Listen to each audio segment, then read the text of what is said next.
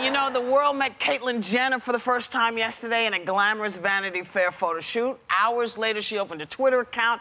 It quickly shattered President Obama's record by getting 1 million followers in 4 hours.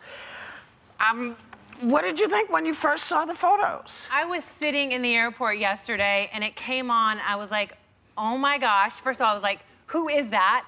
And then I realized it was Caitlyn Jenner. She looks amazing. I was so like proud to be at this moment in the world and how so accepting. And I loved what, you know, she said in the article. She said, if I hadn't have done it, I would have just blown my entire life. Died at the end of my life. I would have died. And I think it's amazing where we are. And she looks incredible. I want the corset.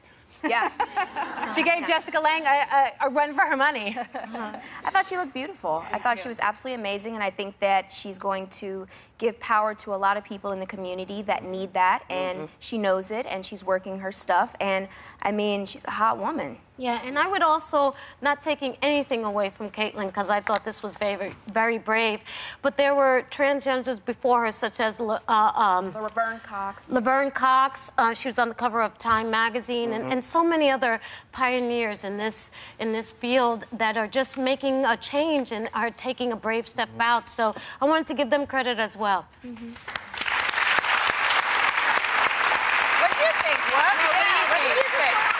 Well, I tell you, I was annoyed when Bruce looked better than me as a man. So now I'm really pissed as hell. That Caitlyn is still cuter than me. I don't know. Listen, I'm thrilled for her. This is something that has been part of her life, the secret of her life. And now